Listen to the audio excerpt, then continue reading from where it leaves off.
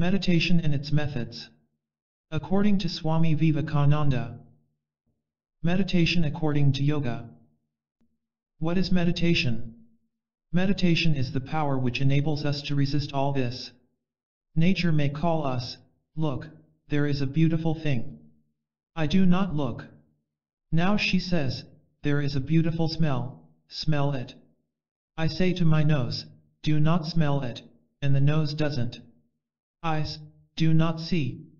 Nature does such an awful thing, kills one of my children, and says, now, rascal, sit down and weep.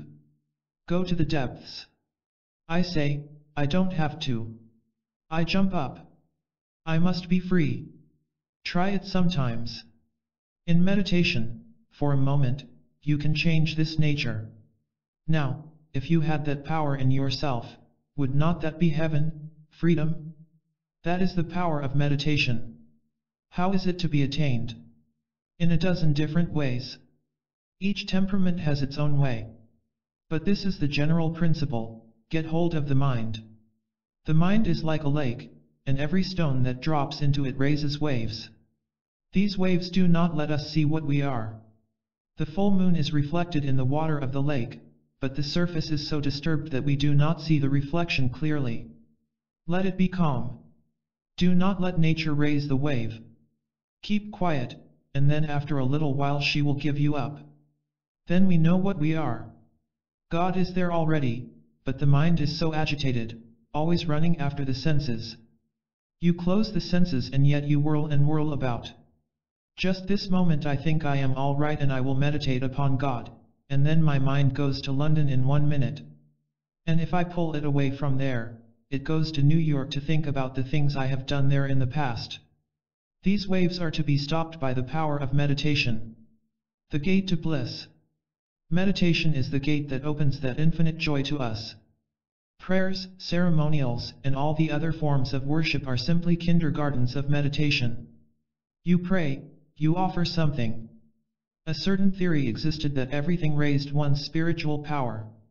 The use of certain words, flowers, images, temples, ceremonials like the waving of lights brings the mind to that attitude, but that attitude is always in the human soul, nowhere else. People are all doing it, but what they do without knowing it, do knowingly. That is the power of meditation. Slowly and gradually we are to train ourselves. It is no joke, not a question of a day or years or maybe of births. Never mind. The pull must go on. Knowingly, voluntarily, the pull must go on. Inch by inch we will gain ground. We will begin to feel and get real possessions, which no one can take away from us, the wealth that no man can take, the wealth that nobody can destroy, the joy that no misery can hurt any more. In search of truth. Yoga is the science which teaches us how to get these perceptions, direct experiences of God. It is not much use to talk about religion until one has felt it.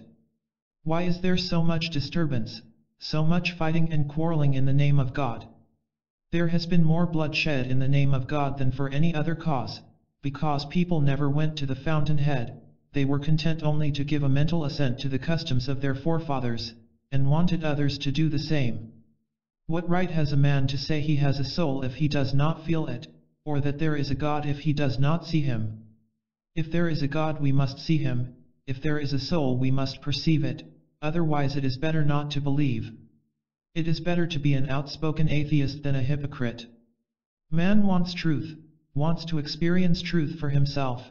When he has grasped it, realized it, felt it within his heart of hearts, then alone, declare the Vedas, would all doubts vanish, all darkness be scattered, and all crookedness be made straight. How restless is the mind! How hard it is to control the mind!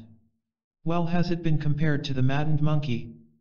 There was a monkey, restless by his own nature, as all monkeys are.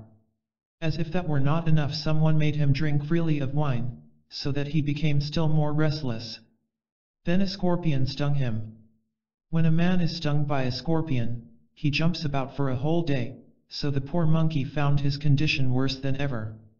To complete his misery a demon entered into him. What language can describe the uncontrollable restlessness of that monkey? The human mind is like that monkey, incessantly active by its own nature, then it becomes drunk with the wine of desire, thus increasing its turbulence. After desire takes possession comes the sting of the scorpion of jealousy at the success of others, and last of all the demon of pride enters the mind, making it think itself of all importance. How hard to control such a mind! A tremendous task. According to the yogis, there are three principal nerve currents, one they call the Ida, the other the Pingala, and the middle one the Sushumna, and all these are inside the spinal column. The Ida and the Pingala, the left and the right, are clusters of nerves, while the middle one, the Sushumna, is hollow and is not a cluster of nerves. This Sushumna is closed, and for the ordinary man is of no use, for he works through the Ida and the Pingala only.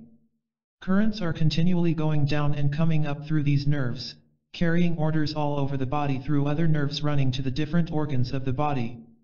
The task before us is vast, and first and foremost, we must seek to control the vast mass of sunken thoughts which have become automatic with us. The evil deed is, no doubt, on the conscious plane, but the cause which produced the evil deed was far beyond in the realms of the unconscious, unseen, and therefore more potent. This is the first part of the study, the control of the unconscious. The next is to go beyond the conscious, the waking state. So, therefore, we see now that there must be a twofold work. First, by the proper working of the Ida and the Pingala, which are the two existing ordinary currents, to control the subconscious action, and secondly, to go beyond even the surface consciousness. He alone is the yogi who, after long practice in self-concentration, has attained to this truth. The Sushumna now opens and a current which never before entered into this new passage will find its way into it, and gradually ascend to, what we call in figurative language, the different lotus centers, till at last it reaches the brain. Then the yogi becomes conscious of what he really is, God himself. Environment for meditation. Those of you who can afford it will do better to have a room for this practice alone. Do not sleep in that room, it must be kept holy. You must not enter the room until you have bathed, and are perfectly clean in body and mind. Place flowers in that room always, they are the best surroundings for a yogi, also pictures that are pleasing. Burn incense morning and evening. Have no quarreling, nor anger, nor unholy thought in that room. Only allow those persons to enter it who are of the same thought as you. Then gradually there will be an atmosphere of holiness in the room, so that when you are miserable, sorrowful, doubtful, or your mind is disturbed, the very fact of entering that room will make you calm. This was the idea of the temple and the church, and in some temples and churches you will find it even now, but in the majority of them the very idea has been lost. The idea is that by keeping holy vibrations there the place becomes and remains illumined. Those who cannot afford to have a room set apart can practice anywhere they like. Requisites for meditation. Where there is fire, or in water or on ground which is strewn with dry leaves, where there are many ant hills, where there are wild animals, or danger, where four streets meet, where there is too much noise, where there are many wicked persons, yoga must not be practiced. This applies more particularly to India. Do not practice when the body feels very lazy or ill, or when the mind is very miserable and sorrowful.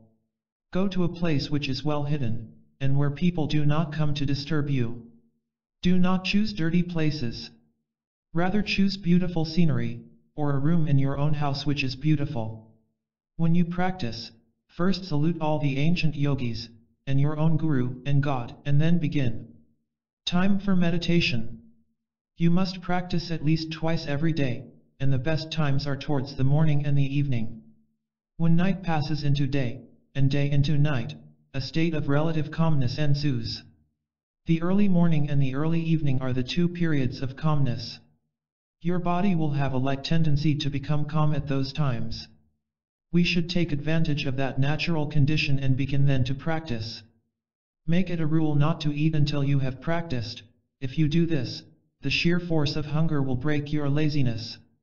In India they teach children never to eat until they have practiced or worshipped, and it becomes natural to them after a time. A boy will not feel hungry until he has bathed and practiced. Now pray. Mentally repeat. Let all beings be happy, let all beings be peaceful, let all beings be blissful. So do to the east, south, north and west. The more you do that, the better you will feel yourself. You will find at last that the easiest way to make ourselves healthy is to see that others are healthy, and the easiest way to make ourselves happy is to see that others are happy. After doing that, those who believe in God should pray, not for money, not for health, nor for heaven, pray for knowledge and light. Every other prayer is selfish. The first lesson. Sit for some time and let the mind run on. You simply wait and watch. Knowledge is power, says the proverb, and that is true. Until you know what the mind is doing, you cannot control it. Give it the rein, many hideous thoughts may come into it. You will be astonished that it was possible for you to think such thoughts. But you will find that each day the mind's vagaries are becoming less and less violent, that each day it is becoming calmer. Give up all argumentation and other distractions. Is there anything in dry intellectual jargon? It only throws the mind off its balance and disturbs it. Things of subtler planes have to be realized. Will talking do that? So give up all vain talk. Read only those books which have been written by persons who have had realization. Now think. Think of your own body, and see that it is strong and healthy. It is the best instrument you have. Think of it as being as strong as adamant, and that with the help of this body you will cross the ocean of life. Freedom is never to be reached by the weak. Throw away all weakness. Tell your body that it is strong, tell your mind that it is strong, and have unbounded faith and hope in yourself. A few examples of meditation. Imagine a lotus upon the top of the head, several inches up, with virtue as its center, and knowledge as its stalk. The 8 petals of the lotus are the 8 powers of the yogi. Inside, the stamens and pistils are renunciation. If the yogi refuses the external powers, he will come to salvation. So the 8 petals of the lotus are the 8 powers, but the internal stamens and pistils are extreme renunciation, the renunciation of all these powers. Inside of that lotus think of the Golden One, the Almighty, the Intangible, He whose name is Om, the Inexpressible, surrounded with effulgent light. Meditate on that. Another meditation is given. Think of a space in your heart, and in the midst of that space think that a flame is burning. Think of that flame as your own soul, and inside the flame is another effulgent light, and that is the soul of your soul, God. Meditate upon that in the heart. How to reach the goal? Practice hard, whether you live or die does not matter. You have to plunge in and work, without thinking of the result. If you are brave enough, in 6 months you will be a perfect yogi. But those who take up just a bit of it and a little of everything else make no progress. It is of no use simply to take a course of lessons. To succeed, you must have tremendous perseverance, tremendous will. I will drink the ocean, says the persevering soul, at my will mountains will crumble up. Have that sort of energy, that sort of will, work hard, and you will reach the goal. Be careful. Every motion is in a circle. If you can take up a stone, and project it into space, and then live long enough, that stone, if it meets with no obstruction, will come back exactly to your hand. Just as in the case of electricity, the modern theory is that the power leaves the dynamo and completes the circle back to the dynamo, so with hate and love, they must come back to the source. Therefore do not hate anybody, because that hatred which comes out from you, must, in the long run, come back to you. If you love, that love will come back to you, completing the circle. The mind lake. The bottom of a lake we cannot see, because its surface is covered with ripples. It is only possible for us to catch a glimpse of the bottom, when the ripples have subsided, and the water is calm. If the water is muddy or is agitated all the time, the bottom will not be seen. If it is clear, and there are no waves, we shall see the bottom. The bottom of the lake is our own true self, the lake is the chitta mind stuff and the waves the vriddhist thought waves. Again, the mind is in three states, one of which is darkness, called tamas, found in brutes and idiots. It only acts to injure. No other idea comes into that state of mind. Then there is the active state of mind, rajas, whose chief motives are power and enjoyment. I will be powerful and rule others. Then there is the state called sattva, serenity, calmness, in which the waves cease, and the water of the mind lake becomes clear. Mind and its control. Meditation is one of the great means of controlling the rising of these thought waves. By meditation you can make the mind subdue these waves, and if you go on practicing meditation for days and months and years, until it has become a habit, until it will come in spite of yourself, anger and hatred will be controlled and checked. Be cheerful. The first sign that you are becoming religious is that you are becoming cheerful. When a man is gloomy, that may be dyspepsia, but it is not religion. To the yogi, everything is bliss. Every human face that he sees brings cheerfulness to him. That is the sign of a virtuous man. What business have you with clouded faces? It is terrible. If you have a clouded face, do not go out that day, shut yourself up in your room. What right have you to carry this disease out into the world? The signs of a yogi. He who hates none, who is the friend of all, who is merciful to all, who has nothing of his own, who is free from egoism, who is even-minded in pain and pleasure, who is forbearing, who is always satisfied, who works always in yoga, whose self has become controlled, whose will is firm, whose mind and intellect are given up unto me, such a one is my beloved Bhakta devotee. From whom comes no disturbance, who cannot be disturbed by others, who is free from joy, anger, fear, and anxiety, such a one is my beloved. He who does not depend on anything, who is pure and active, who does not care whether good comes or evil, and never becomes miserable, who has given up all efforts for himself, who is the same in praise or in blame, with a silent, thoughtful mind, blessed with what little comes in his way, homeless, for the whole world is his home, and who is steady in his ideas, such a one is my beloved Bhakta. Such alone become yogis. Be like a pearl oyster. There is a pretty Indian fable to the effect that if it rains when the star Svati is in the ascendant, and a drop of rain falls into an oyster, that drop becomes a pearl. The oysters know this, so they come to the surface when that star shines, and wait to catch the precious raindrop. When a drop falls into them, quickly the oysters close their shells and dive down to the bottom of the sea, there to patiently develop the drop into the pearl. We should be like that.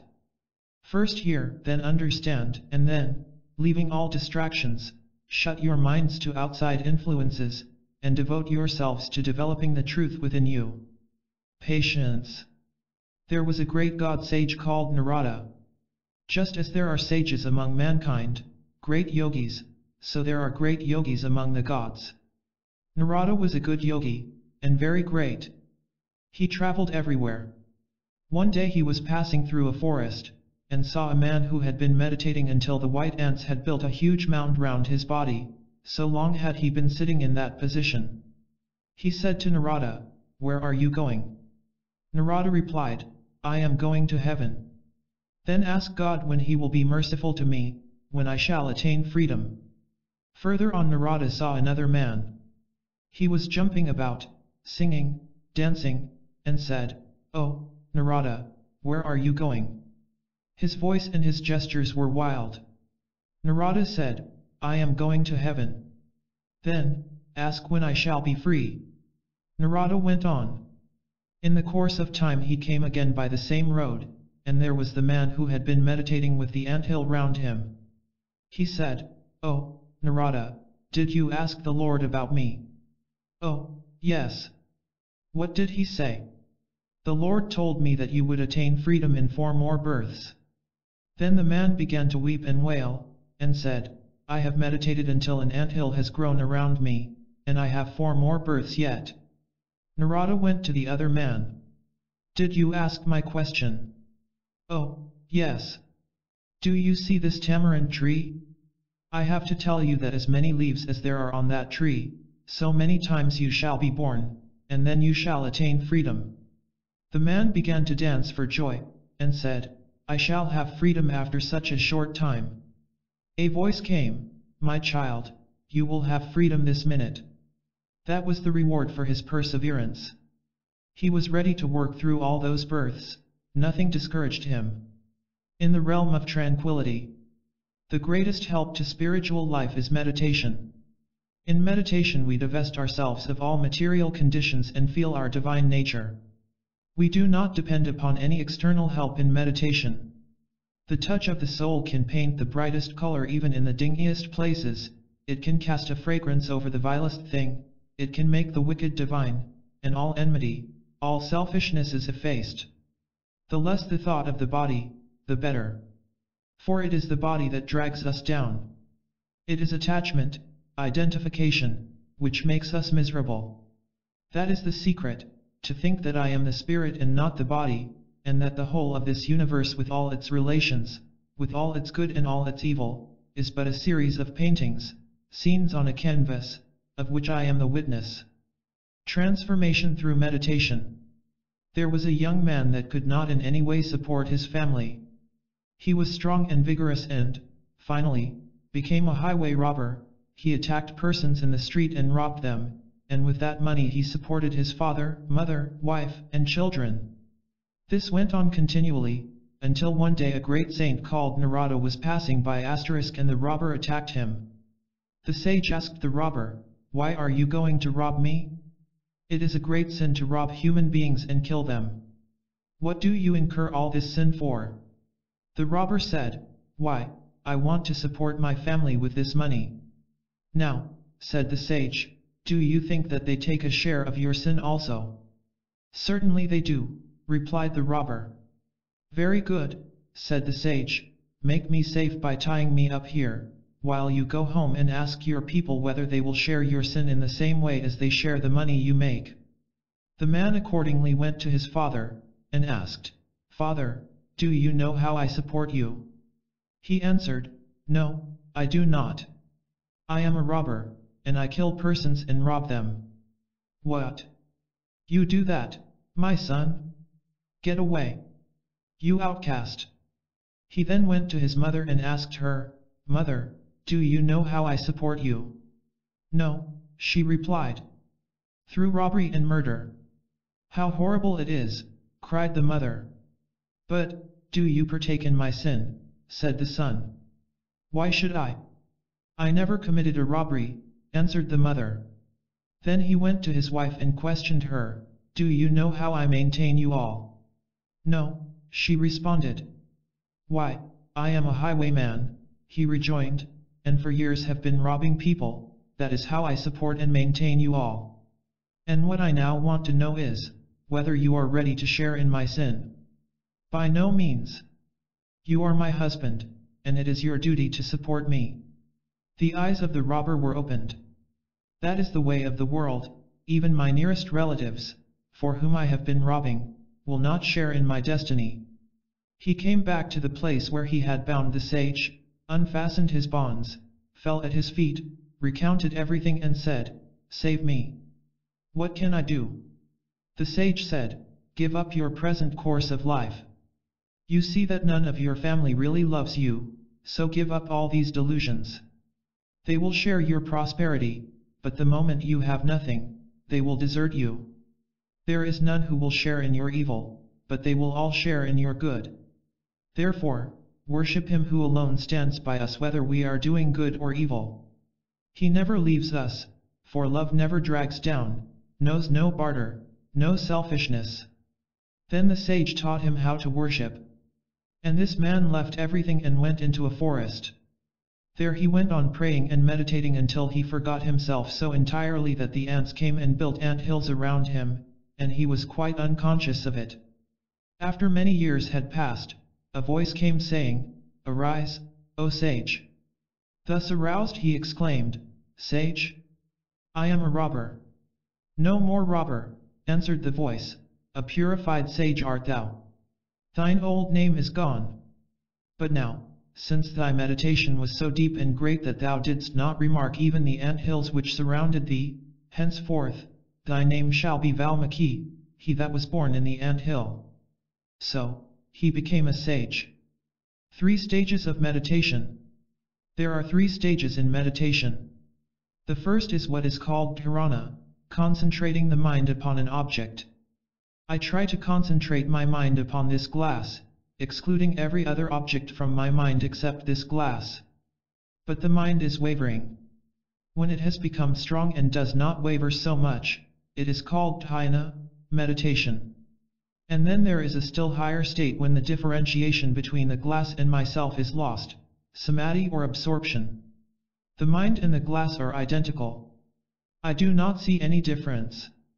All the senses stop and all powers that have been working through other channels of other senses are focused in the mind. Then this glass is under the power of the mind entirely. This is to be realized.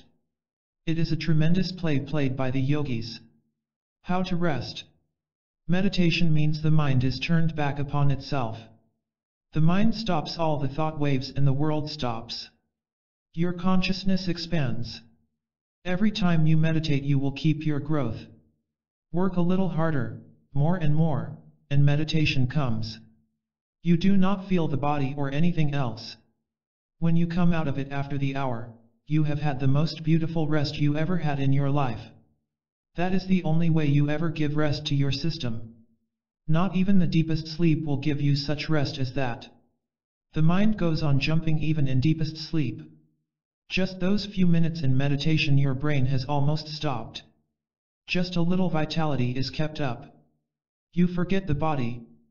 You may be cut to pieces and not feel it at all. You feel such pleasure in it.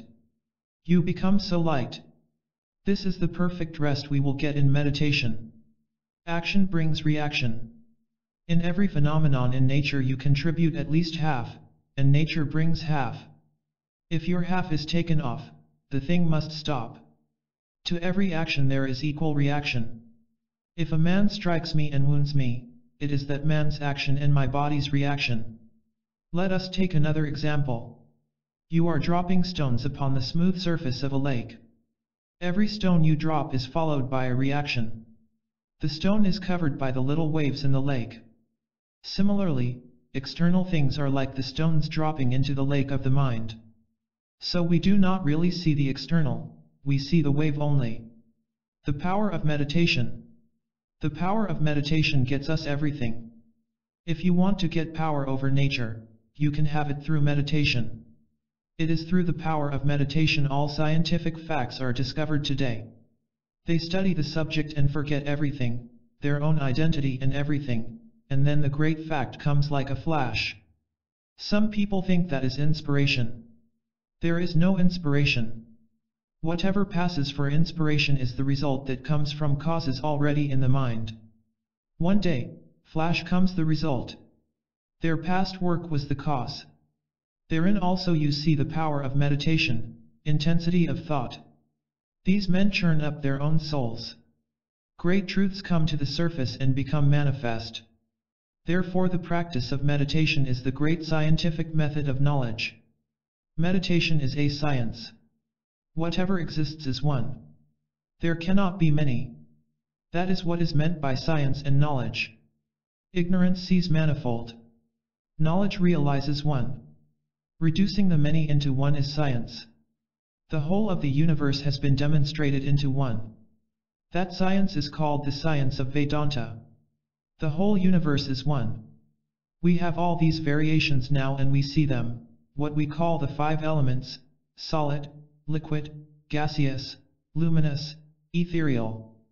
Meditation consists in this practice of dissolving everything into the ultimate reality, spirit. The solid melts into liquid, that into gas, gas into ether, then mind, and mind will melt away. All is spirit.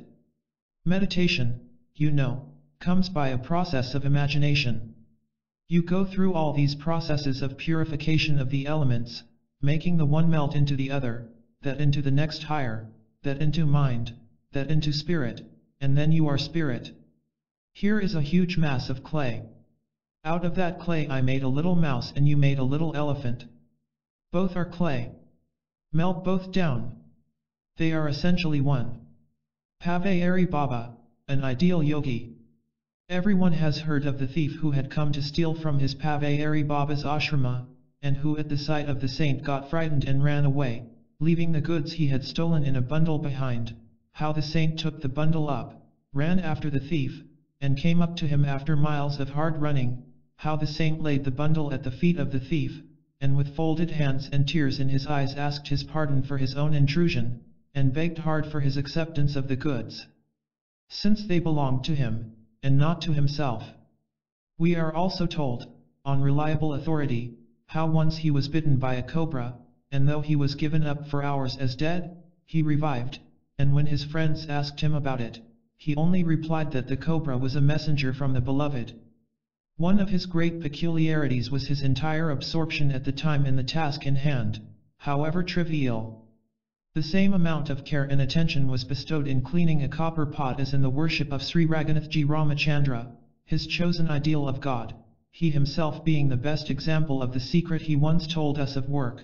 The means should be loved and cared for as if it were the end itself. The present writer Swami Vivekananda had occasion to ask the saint the reason of his not coming out of his cave to help the world.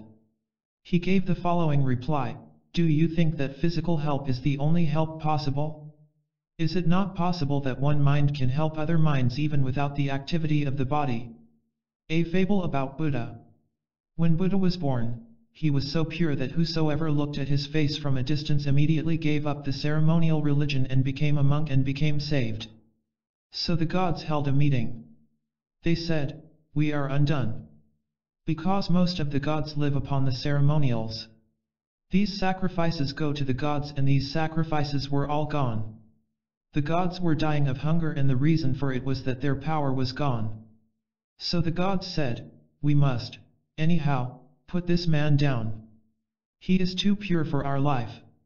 And then the gods came and said to Buddha, Sir, we come to ask you something. We want to make a great sacrifice, and we mean to make a huge fire, and we have been seeking all over the world for a pure spot to light the fire on and could not find it, and now we have found it. If you will lie down, on your breast we will make the huge fire. Granted, he says, go on. And the gods built the fire high upon the breast of Buddha, and they thought he was dead, and he was not. And then they went about and said, we are undone. And all the gods began to strike him. No good. They could not kill him. From underneath, the voice comes, why are you making all these vain attempts? Whoever looks upon you becomes purified and is saved, and nobody is going to worship us. Then, your attempt is vain, because purity can never be killed. A Song of Samadhi. Rendered from Bengali. Lo! The sun is not, nor the comely moon, all light extinct, in the great void of space floats shadow like the image universe. In the void of mind involute, there floats the fleeting universe, rises and floats, sinks again, ceaseless, in the current eye. Slowly, slowly, the shadow multitude entered the primal womb, and flowed ceaseless, the only current, the I am. Lo! 'Tis stopped, even that current flows no more, void merged into void, beyond speech and mind. Whose heart understands, he verily does. Questions and answers. Question: whom can we call a guru? Swami Vivekananda, he who can tell your past and future is your guru. Q. How can one have bhakti devotion? Swamiji, there is bhakti within you, only a veil of lust and wealth covers it, and as soon as that is removed bhakti will manifest by itself. Q. Does the kundalini spiritual energy really exist in the physical body? Swamiji, Sri Ramakrishna used to say that the so-called lotuses of the yogi do not really exist in the human body, but that they are created within oneself by yoga powers. Q. Can a man attain muddy liberation by image worship? Swamiji, image worship cannot directly give muddy, it may be an indirect cause, a help on the way. Image worship should not be condemned, for, with many, it prepares the mind for the realization of the Advaita non-duality which alone makes man perfect. Q. What is muddy? Swamiji, muddy means entire freedom, freedom from the bondages of good and evil. A golden chain is as much a chain as an iron one. Sri Ramakrishna used to say that to pick out one thorn which has stuck into the foot another thorn is requisitioned, and when the thorn is taken out both are thrown away. So the bad tendencies are to be counteracted by the good ones, but after that, the good tendencies have also to be conquered. Q. How can Vedanta be realized? Swamiji, by hearing, reflection, and meditation. Hearing must take place from a Sadguru or real Guru. Even if one is not a regular disciple, but is a fit aspirant and hears the Sadguru's words, he is liberated. Q. Where should one meditate, inside the body or outside it? Should the mind be withdrawn inside or held outside? Swamiji, we should try to meditate inside. As for the mind being here or there, it will take a long time before we reach the mental plane. Now our struggle is with the body. When one acquires a perfect steadiness in posture, then and then alone one begins to struggle with the mind. Asana posture being conquered, one's limbs remain motionless, and one can sit as long as one pleases. Q. Sometimes one gets tired of japa repetition of the mantra. Should one continue it or read some good book instead? Swamiji, one gets tired of japa for two reasons. Sometimes one's brain is fatigued, sometimes it is the result of idleness. If the former, then one should give up japa for the time being, for persistence in it at the time results in seeing hallucinations, or in lunacy, etc. But if the latter, the mind should be forced to continue japa. Q. Is it good to practice japa for a long time, though the mind may be wandering? Swamiji, yes. As some people break a wild horse by always keeping his seat on his back. Q. What is the efficacy of prayer? Swamiji, by prayer one's subtle powers are easily roused, and if consciously done, all desires may be fulfilled by it, but done unconsciously, one perhaps in 10 is fulfilled. Q. You have written in your Bhakti Yoga that if a weak-bodied man tries to practice yoga, a tremendous reaction comes. Then what to do? Swamiji, what fear if you die in the attempt to realize the self? Man is not afraid of dying for the sake of learning and many other things, and why should you fear to die for religion? Experience and verification.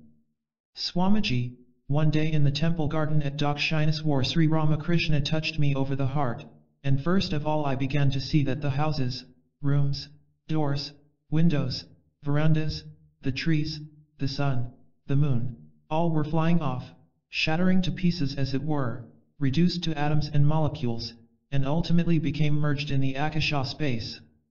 Gradually again, the Akasha also vanished, and after that, my consciousness of the ego with it. What happened next I do not recollect. I was at first frightened.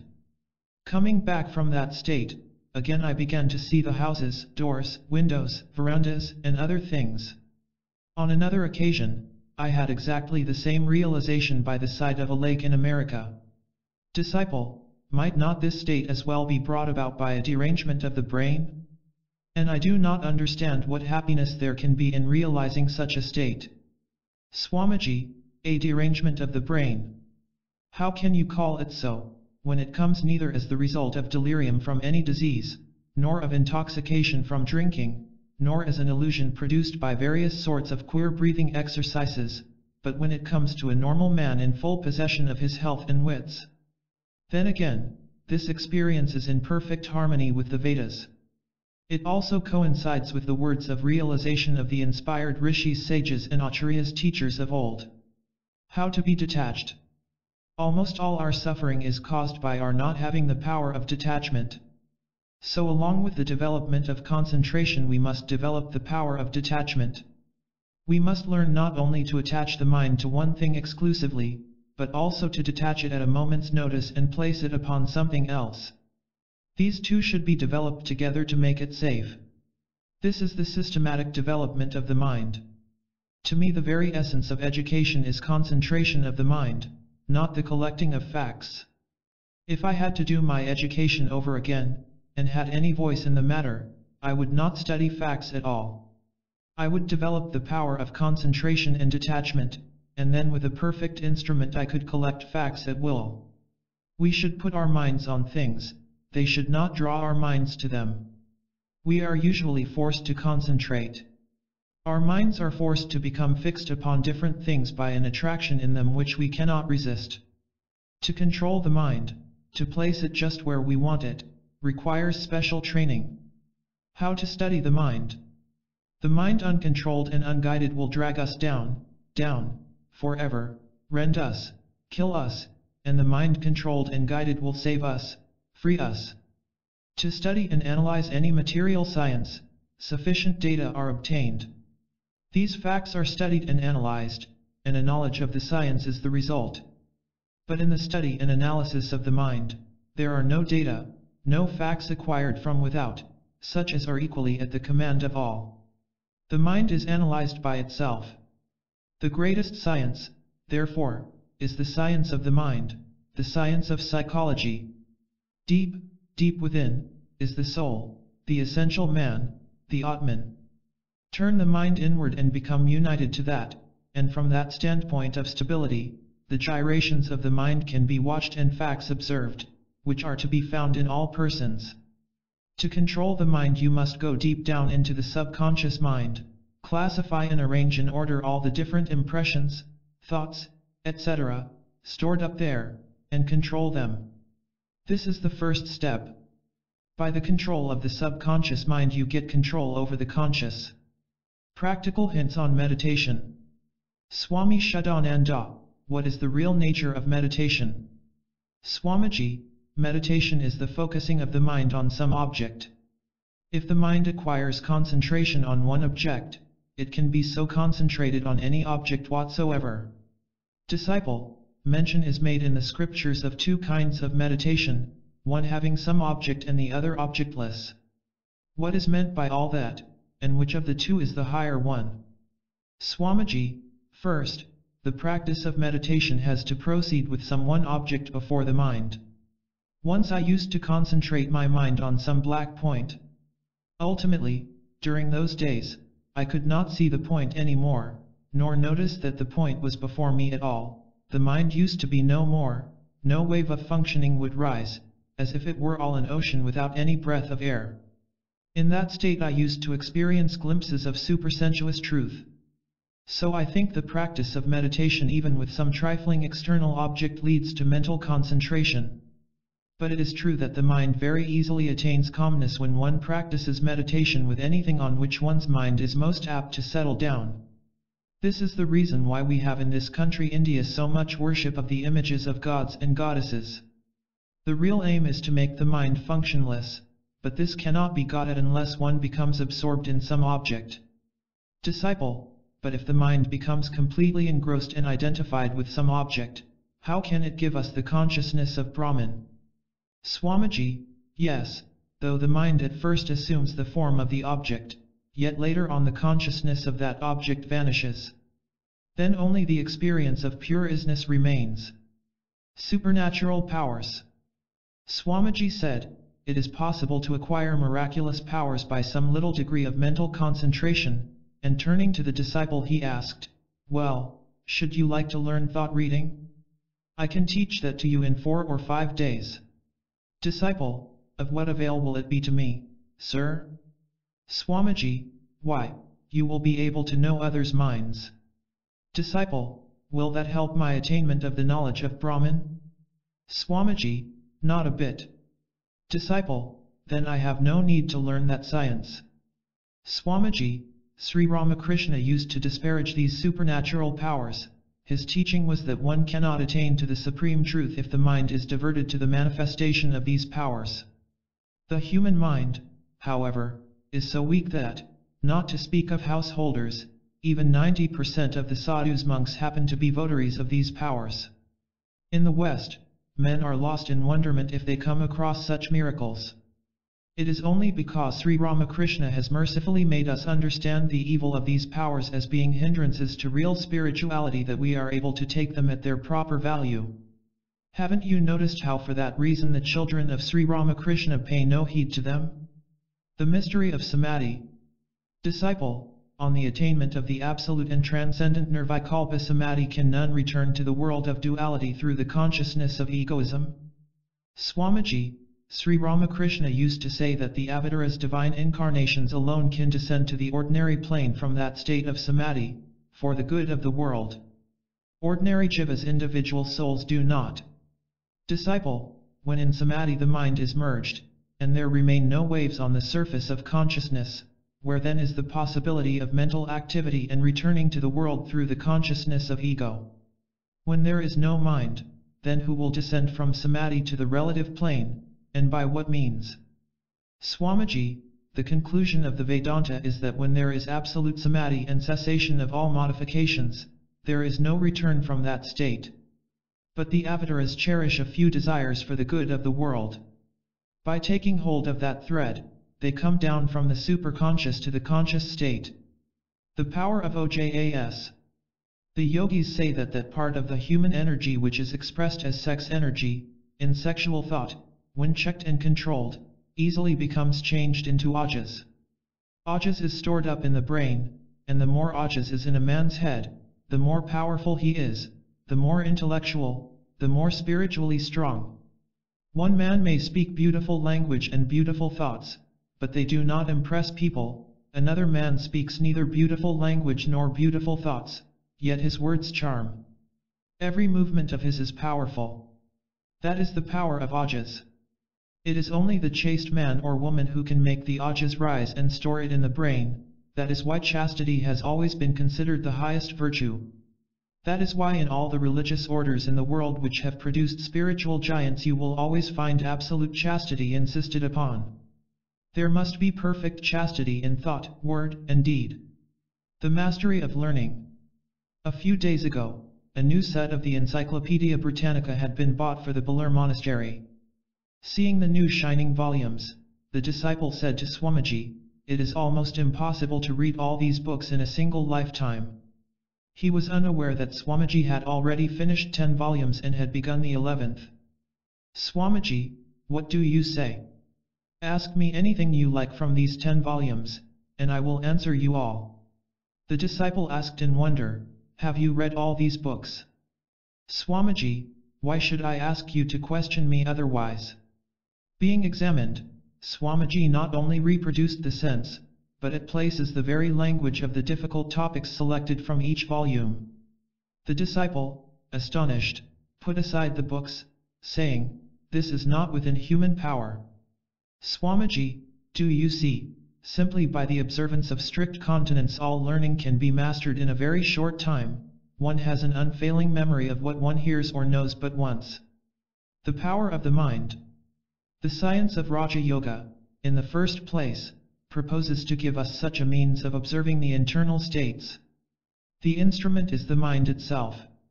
The power of attention, when properly guided, and directed towards the internal world, will analyze the mind, and illumine facts for us. The powers of the mind are like rays of light dissipated. When they are concentrated, they illumine. This is our only means of knowledge. The world is ready to give up its secrets if we only know how to knock, how to give it the necessary blow. The strength and force of the blow come through concentration. There is no limit to the power of the human mind. The more concentrated it is, the more power is brought to bear on one point. That is the secret. Mystery mongering. Anything that is secret and mysterious in these systems of yoga Raja Yoga should be at once rejected. The best guide in life is strength.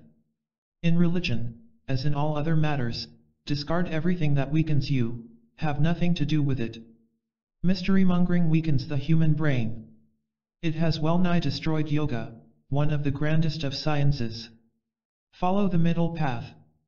A yogi must avoid the two extremes of luxury and austerity. He must not fast, nor torture his flesh. He who does so, says the Gita, cannot be a yogi. He who fasts, he who keeps awake, he who sleeps much, he who works too much, he who does no work, none of these can be a yogi. The royal path. The science of Raja Yoga proposes to put before humanity a practical and scientifically worked out method of reaching this truth immortality. In the first place, every science must have its own method of investigation. If you want to become an astronomer and sit down and cry astronomy, it will never come to you. The same with chemistry. A certain method must be followed. You must go to a laboratory, take different substances, mix them up, compound them, experiment with them, and out of that will come a knowledge of chemistry. If you want to be an astronomer, you must go to an observatory, take a telescope, study the stars and planets, and then you will become an astronomer. Each science must have its own methods. I could preach you thousands of sermons, but they would not make you religious, until you practiced the method. Effects of meditation. Day and night think and meditate on Brahman, meditate with great one-pointedness of mind. And during the time of awakeness to outward life, either do some work for the sake of others or repeat in your mind, let good happen to jivas in the world. Let the mind of all flow in the direction of Brahman. Even by such continuous current of thought the world will be benefited. Nothing good in the world becomes fruitless, be it work or thought. Your thought currents will perhaps rouse the religious feeling of someone in America. Swamiji said this at the monastery of Balarmath, near Calcutta, speaking to an Indian disciple. In the hours of meditation, you must keep the mind fixed on one object, like an unbroken stream of oil.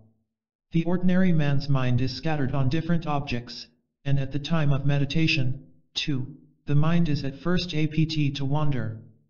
But let any desire whatever arise in the mind, you must sit calmly and watch what sort of ideas are coming. By continuing to watch in that way, the mind becomes calm, and there are no more thought waves in it. Those things that you have previously thought deeply, have transformed themselves into a subconscious current, and therefore these come up in the mind in meditation.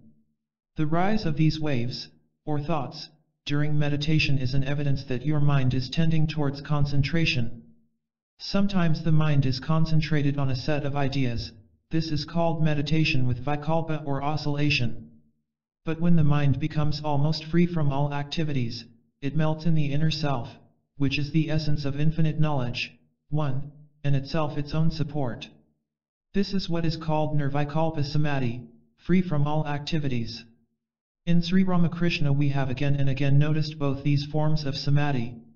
He had not to struggle to get these states. They came to him spontaneously, then and there. It was a wonderful phenomenon. It was by seeing him that we could rightly understand these things. Emotions and meditation. Swamiji, meditate every day alone. Everything will open up of itself. During meditation, suppress the emotional side altogether. That is a great source of danger. Those that are very emotional no doubt have their kundalini rushing quickly upwards, but it is as quick to come down as to go up. And when it does come down, it leaves the devotee in a state of utter ruin. It is for this reason that kirtanas, the singing of devotional songs and other auxiliaries to emotional development, have a great drawback. It is true that by dancing and jumping, etc. through a momentary impulse, that power is made to course upwards, but it is never enduring. On the contrary, when it traces back its course, it rouses violent lust in the individual. But this happens simply owing to a lack of steady practice in meditation and concentration. Disciple, sir, in no scriptures have I ever read these secrets of spiritual practice. Today I have heard quite new things. Swamiji, do you think the scriptures contain all the secrets of spiritual practice? These are being handed down secretly through a succession of gurus and disciples. Don't leave out a single day. If you have too much pressing work, go through the spiritual exercises for at least a quarter of an hour. Can you reach the goal without a steadfast devotion, my son? Read your own life. Control the mind, cut off the senses, then you are a yogi. After that, all the rest will come. Refuse to hear, to see, to smell, to taste, take away the mental power from the external organs. You continually do it unconsciously as when your mind is absorbed, so you can learn to do it consciously. The mind can put the senses where it pleases.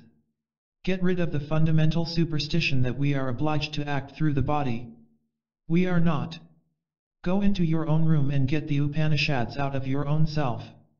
You are the greatest book that ever was or ever will be, the infinite depository of all that is. Until the inner teacher opens, all outside teaching is in vain. Books are useless to us until our own book opens, then all other books are good so far as they confirm our book.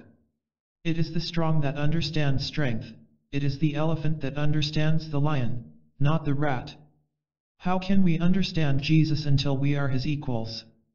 Only grandeur appreciates grandeur, only God realizes God. We are the living books, and books are but the words we have spoken. Everything is the living God, the living Christ, see it as such. Read man, he is the living poem. We are the light that illumines all the Bibles and Christs and Buddhas that ever were. Without that, these would be dead to us, not living. 8 limbs of yoga. Raja Yoga is known as the Eightfold Yoga, because it is divided into 8 principal parts. These are: first, Yama. This is the most important and has to govern the whole life. It has 5 divisions. First, not injuring any being by thought, word, or deed. Second, non-covetousness in thought, word, or deed. Third, perfect chastity in thought, word, or deed. Fourth, perfect truthfulness in thought, word, or deed. Fifth, non-receiving of gifts. Second, niyama. The bodily care, bathing daily, dietary, etc. Third, asana, posture. Hips, shoulders, and head must be held straight, leaving the spine free. Fourth, pranayama, restraining the breath, in order to get control of the prana or vital force. Fifth, pratyahara, turning the mind inward and restraining it from going outward, revolving the matter in the mind in order to understand it. Sixth, dharana, concentration on one subject. Seventh, dhyana, meditation. Eighth, samadhi, illumination, the aim of all our efforts. He who seeks to come to God through Raja Yoga must be strong mentally, physically, morally, and spiritually. Take every step in that light. At the threshold. This is a lesson seeking to bring out the individuality. Each individuality must be cultivated. All will meet at the center. Imagination is the door to inspiration and the basis of all thought. All prophets, poets, and discoverers have had great imaginative power. The explanation of nature is in us. The stone falls outside, but gravitation is in us, not outside. Those who stuff themselves, those who starve themselves, those who sleep too much, those who sleep too little, cannot become yogis. Ignorance, fickleness, jealousy, laziness, and excessive attachment are the great enemies to success in yoga practice. The 3 great requisites are: first, purity, physical and mental. All uncleanness, all that would draw the mind down, must be abandoned. Second, patience. At first there will be wonderful manifestations, but they will all cease. This is the hardest period, but hold fast, in the end the gain is sure if you have patience. Third, perseverance. Persevere through thick and thin, through health and sickness, never miss a day in practice. The mind and its aspects. The internal organ or mind has 4 aspects. First, manas, the cogitating or thinking faculty, which is usually almost entirely wasted, because uncontrolled, properly governed, it is a wonderful power. Second, buddhi, the will, sometimes called the intellect. Third, ahamkara, the self-conscious egotism, from aham. Fourth, chitta, the substance in and through which all the faculties act, the floor of the mind as it were, or the sea in which the various faculties are waves. Yoga is the science by which we stop chitta from assuming, or becoming transformed into, several faculties. As the reflection of the moon on the sea is broken or blurred by the waves, so is the reflection of the Atman, the true self, broken by the mental waves. Only when the sea is stilled to mirror-like calmness, can the reflection of the moon be seen, and only when the mind stuff, the chitta is controlled to absolute calmness, is the self to be recognized. Meditate in silence. It is impossible to find God outside of ourselves. Our own souls contribute all the divinity that is outside of us. We are the greatest temple. The objectification is only a faint imitation of what we see within ourselves. Concentration of the powers of the mind is our only instrument to help us see God. If you know one soul, your own, you know all souls, past, present, and to come. The concentrated mind is a lamp that shows us every corner of the soul. Truth cannot be partial, it is for the good of all. Finally, in perfect rest and peace meditate upon it, concentrate your mind upon it, make yourself one with it. Then no speech is needed, silence will carry the truth. Do not spend your energy in talking, but meditate in silence, and do not let the rush of the outside world disturb you. When your mind is in the highest state, you are unconscious of it. Accumulate power in silence, and become a dynamo of spirituality.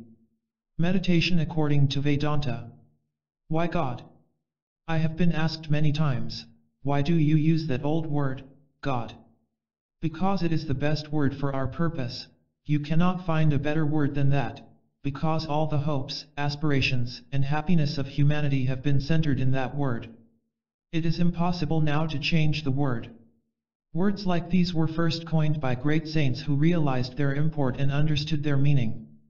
But as they become current in society, ignorant people take these words, and the result is that they lose their spirit and glory.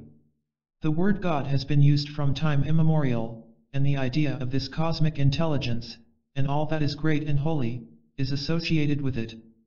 Do you mean to say that because some fool says it is not all right, we should throw it away? Another man may come and say, take my word, and another again, take my word. So there will be no end to foolish words. Use the old word, only use it in the true spirit, cleanse it of superstition, and realize fully what this great ancient word means. The Vedantic conception of God. What is the God of Vedanta? He is principle, not person. You and I are all personal gods. The absolute God of the universe, the creator, preserver, and destroyer of the universe, is impersonal principle. You and I, the cat, rat, devil, and ghost, all these are its persons, all are personal gods. You want to worship personal gods. It is the worship of your own self. If you take my advice, you will never enter any church. Come out and go and wash off. Wash yourself again and again until you are cleansed of all the superstitions that have clung to you through the ages. I have been asked many times, why do you laugh so much and make so many jokes? I become serious sometimes, when I have stomach ache. The Lord is all blissfulness. He is the reality behind all that exists. He is the goodness, the truth in everything. You are His incarnations. That is what is glorious. The nearer you are to Him, the less you will have occasions to cry or weep. The further we are from Him, the more will long faces come. The more we know of Him, the more misery vanishes. God is the infinite, impersonal being, ever existent, unchanging, immortal, fearless, and you are all His incarnations, His embodiments. This is the God of Vedanta, and His heaven is everywhere. The goal and methods of realization. As every science has its methods, so has every religion. The methods of attaining the end of religion are called yoga by us, and the different forms of yoga that we teach are adapted to the different natures and temperaments of men. We classify them in the following way, under 4 heads. 1. Karma Yoga, the manner in which a man realizes his own divinity through works and duty. 2. Bhakti Yoga, the realization of the divinity through devotion to, and love of, a personal God. 3. Raja Yoga, the realization of the divinity through the control of mind. 4. Jnana Yoga, the realization of a man's own divinity through knowledge. These are all different roads leading to the same center, God. Pray for illumination. Pray for illumination. I meditate on the glory of that being who created this universe, may He illuminate my mind. Sit and meditate on this 10 or 15 minutes. Tell your experiences to no one but your guru. Talk as little as possible. Keep your thoughts on virtue, what we think we tend to become. Holy meditation helps to burn out all mental impurities. Dehypnotization. Meditation has been laid stress upon by all religions. The meditative state of mind is declared by the yogis to be the highest state in which the mind exists. When the mind is studying the external object, it gets identified with it, loses itself. To use the simile of the old Indian philosopher, the soul of man is like a piece of crystal, but it takes the color of whatever is near it. Whatever the soul touches, it has to take its color. That is the difficulty. That constitutes the bondage.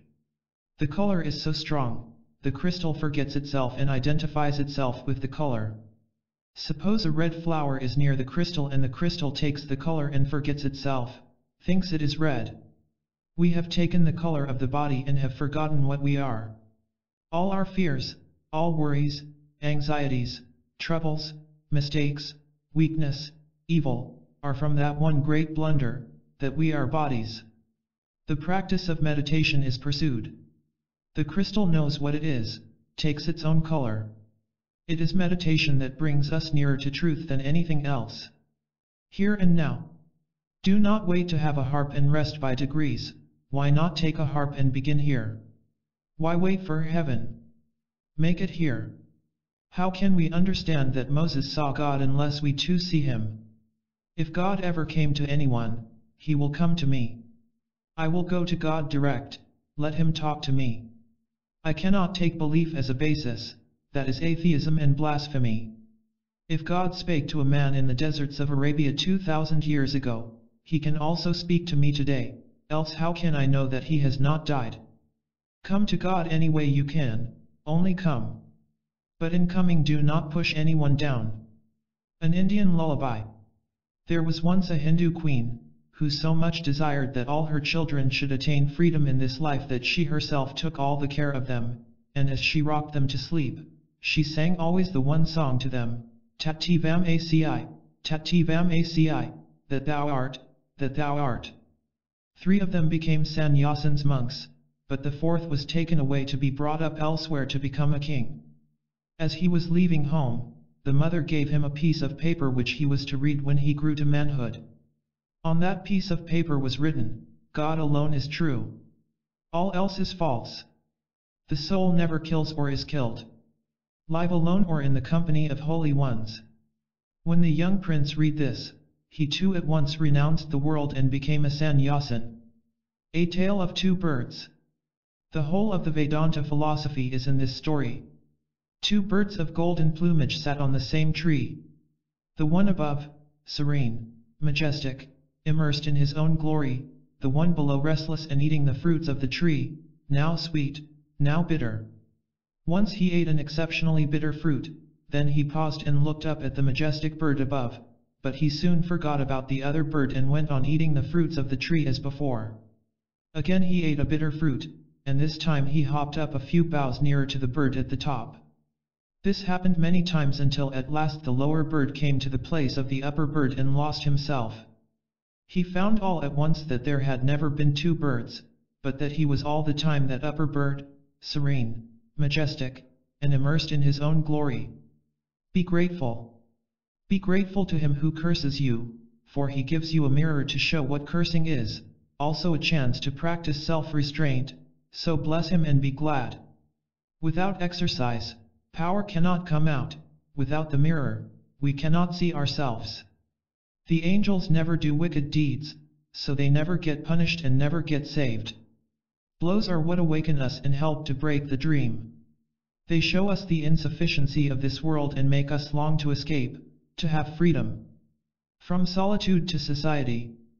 Swamiji, Shankara left this Advaita non-dual philosophy in the hills and forests, while I have come to bring it out of those places and scatter it broadcast before the workaday world and society. The lion roar of Advaita must resound in every hearth and home, in meadows and groves, over hills and plains.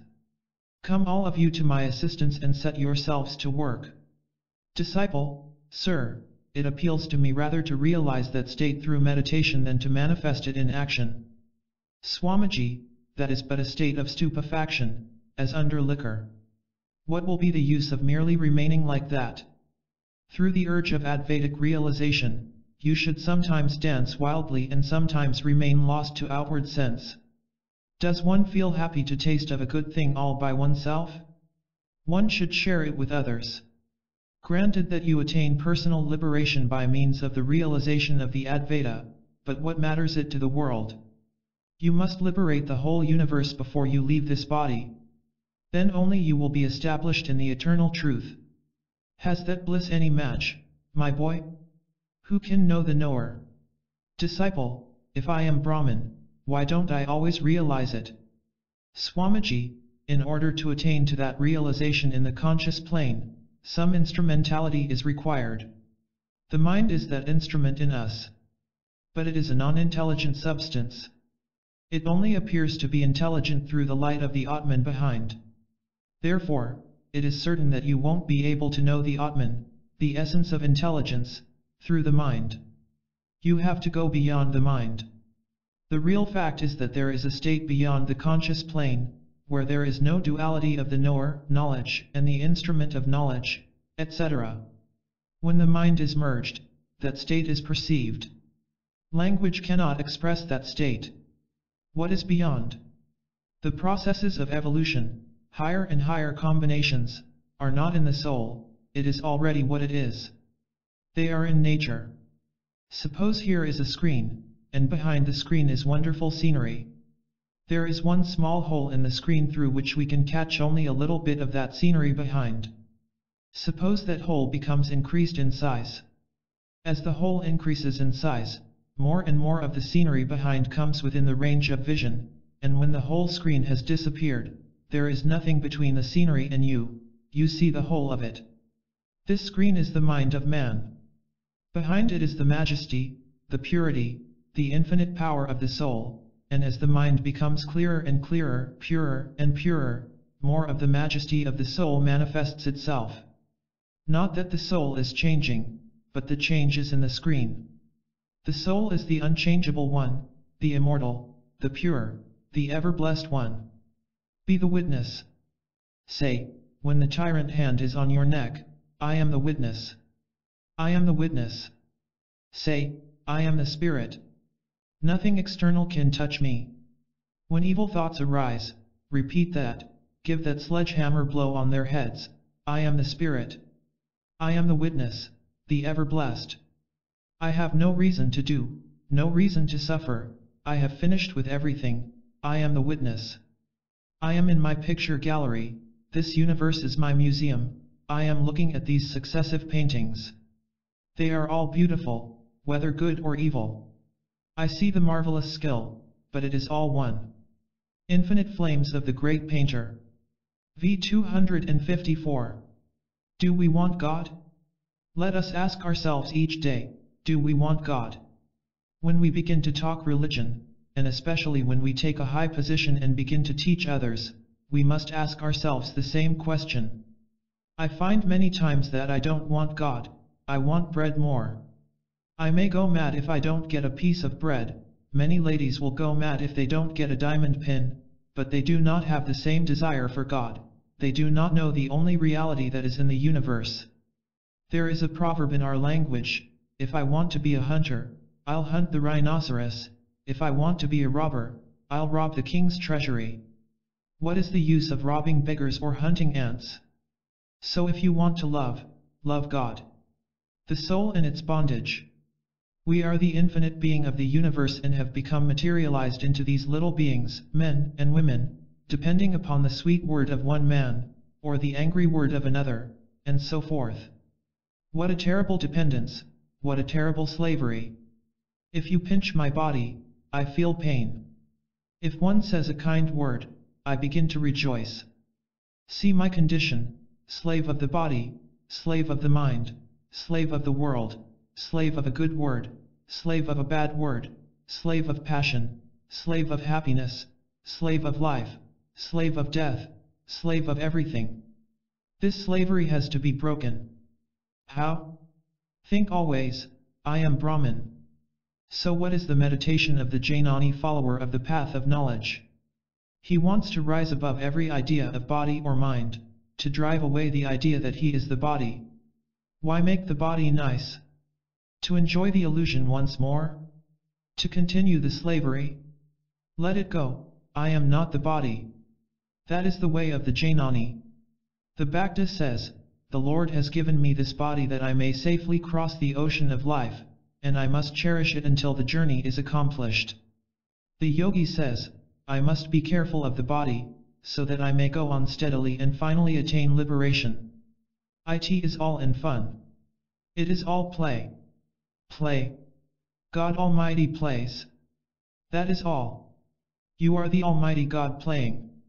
If you want to play on the side and take the part of a beggar, you are not to blame someone else for making that choice. You enjoy being the beggar.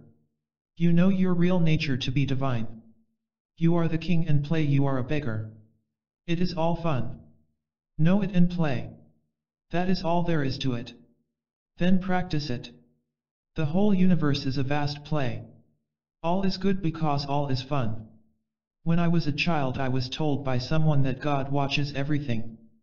I went to bed and looked up and expected the ceiling of the room to open. Nothing happened. Nobody is watching us except ourselves. No Lord except our own self. Do not be miserable. Do not repent. What is done is done. If you burn yourself, take the consequences. Be sensible. We make mistakes, what of that? That is all in fun. They go so crazy over their past sins, moaning and weeping and all that. Do not repent. After having done work, do not think of it. Go on. Stop not. Don't look back. What will you gain by looking back? He who knows that he is free is free, he who knows that he is bound is bound. What is the end and aim of life? None, because I know that I am the infinite. If you are beggars, you can have aims. I have no aims, no want, no purpose. I come to your country, and lecture, just for fun. A psalm of life. In enjoyment is the fear of disease, in high birth, the fear of losing caste, in wealth, the fear of tyrants. In honor, the fear of losing it, in strength, the fear of enemies, in beauty, the fear of old age. In knowledge, the fear of defeat, in virtue, the fear of scandal. In the body, the fear of death. In this life all is fraught with fear, renunciation alone is fearless. In search of God and other poems, p. 81. Let bygones be bygones. If I teach you that your nature is evil, that you should go home and sit in sackcloth and ashes and weep your lives out because you took certain false steps, it will not help you, but will weaken you all the more, and I shall be showing you the road to more evil than good. If this room is full of darkness for thousands of years and you come in and begin to weep and wail, oh the darkness, will the darkness vanish? Strike a match and light comes in a moment. What good will it do you to think all your lives, oh, I have done evil, I have made many mistakes. It requires no ghost to tell us that. Bring in the light and the evil goes in a moment. Build up your character, and manifest your real nature, the effulgent, the resplendent, the ever pure, and call it up in everyone that you see. The Taj Mahal of temples. The living God is within you, and yet you are building churches and temples and believing all sorts of imaginary nonsense. The only God to worship is the human soul in the human body. Of course all animals are temples too, but man is the highest, the Taj Mahal of temples. If I cannot worship in that, no other temple will be of any advantage. The moment I have realized God sitting in the temple of every human body, the moment I stand in reverence before every human being and see God in him, that moment I am free from bondage, everything that binds vanishes, and I am free. The Lord is yours. Do you feel for others? If you do, you are growing in oneness. If you do not feel for others, you may be the most intellectual giant ever born, but you will be nothing, you are but dry intellect, and you will remain so. And if you feel, even if you cannot read any book and do not know any language, you are in the right way. The Lord is yours. Do you not know from the history of the world where the power of the prophets lay? Where was it? In the intellect? Did any of them write a fine book on philosophy, on the most intricate ratiocinations of logic? Not one of them. They only spoke a few words. Feel like Christ and you will be a Christ. Feel like Buddha and you will be a Buddha. It is feeling that is the life, the strength, the vitality, without which no amount of intellectual activity can reach God. It is through the heart that the Lord is seen, and not through the intellect. No one to blame. Blame none for your own faults, stand upon your own feet, and take the whole responsibility upon yourselves. Say, this misery that I am suffering is of my own doing, and that very thing proves that it will have to be undone by me alone. That which I created, I can demolish, that which is created by someone else I shall never be able to destroy. Therefore, stand up, be bold, be strong. Take the whole responsibility on your own shoulders, and know that you are the creator of your own destiny. All the strength and succor you want is within yourselves. Therefore, make your own future. Let the dead past bury its dead. The infinite future is before you, and you must always remember that each word, thought, and deed, lays up a store for you, and that as the bad thoughts and bad works are ready to spring upon you like tigers, so also there is the inspiring hope that the good thoughts and good deeds are ready with the power of 100,000 angels to defend you always and forever. The world, neither good nor bad. If 1/1,000,000th part of the men and women who live in this world simply sit down and for a few minutes say, "You are all God, oh yeah men and oh yeah animals and living beings, you are all the manifestations of the one living deity," the whole world will be changed in half an hour. Instead of throwing tremendous bombshells of hatred into every corner, instead of projecting currents of jealousy and evil thought, in every country people will think that it is all He. He is all that you see and feel. How can you see evil until there is evil in you? How can you see the thief, unless he is there, sitting in the heart of your heart? How can you see the murderer until you are yourself the murderer? Be good, and evil will vanish for you. The whole universe will thus be changed. Here is another thing to learn. We cannot possibly conquer all the objective environments. We cannot. The little fish wants to fly from its enemies in the water. How does it do so? By evolving wings and becoming a bird. The fish did not change the water or the air, the change was in itself. Change is always subjective. All through evolution you find that the conquest of nature comes by change in the subject. Apply this to religion and morality, and you will find that the conquest of evil comes by the change in the subjective alone. That is how the Advaita system gets its whole force, on the subjective side of man. To talk of evil and misery is nonsense, because they do not exist outside. I may make bold to say that the only religion which agrees with, and even goes a little further than modern researches, both on physical and moral lines, is the Advaita, and that is why it appeals to modern scientists so much. An allegory. Picture the self to be the rider, and this body the chariot, the intellect to be the charioteer, mind the reins, and the senses the horses. He whose horses are well broken, and whose reins are strong and kept well in the hands of the charioteer, the intellect, reaches the goal which is the state of him, the omnipresent. But the man whose horses, the senses, are not controlled, nor the reins, the mind, well managed, goes to destruction. Morality and religion. Religion comes when that actual realization in our own souls begins. That will be the dawn of religion, and then alone we shall be moral. Now we are not much more moral than the animals. We are only held down by the whips of society. If society said today, "I will not punish you if you steal," we should just make a rush for each other's property. It is the policeman that makes us moral. It is social opinion that makes us moral, and really we are little better than animals. We understand how much this is so in the secret of our own hearts. So let us not be hypocrites. This is the watchword of the Vedanta: realize religion. No talking will do. But it is done with great difficulty. He has hidden himself inside the atom, this ancient one who resides in the inmost recess of every human heart. The sages realized him through the power of introspection. See God in everything.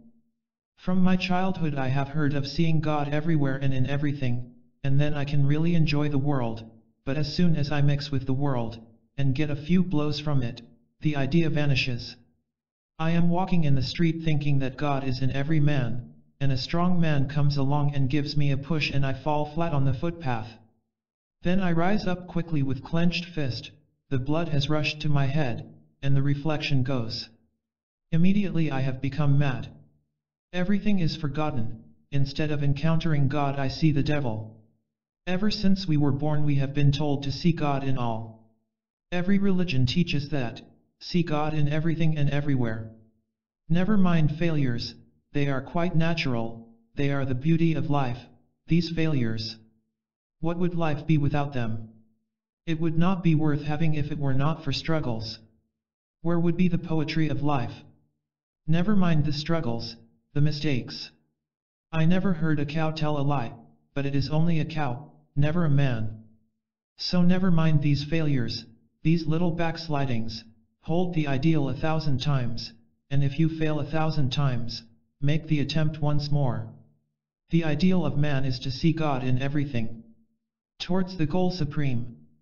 If a man plunges headlong into foolish luxuries of the world without knowing the truth, he has missed his footing, he cannot reach the goal.